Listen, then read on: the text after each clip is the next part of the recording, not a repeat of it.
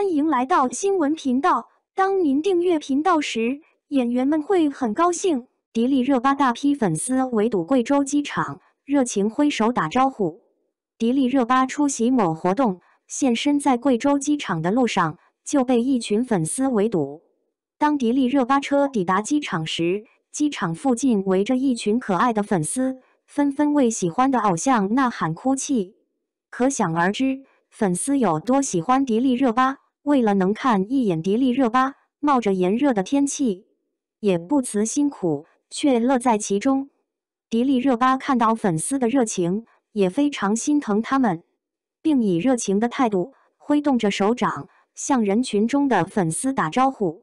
当迪丽热巴听到人群中有一个粉丝一边呐喊着她，一边激动地哭泣着，迪丽热巴不忍心就这样走了。在迪丽热巴踏进大厅那一刻，还是来了一个华丽转身，并向人群中的粉丝伸出手掌，与粉丝招手安慰对方。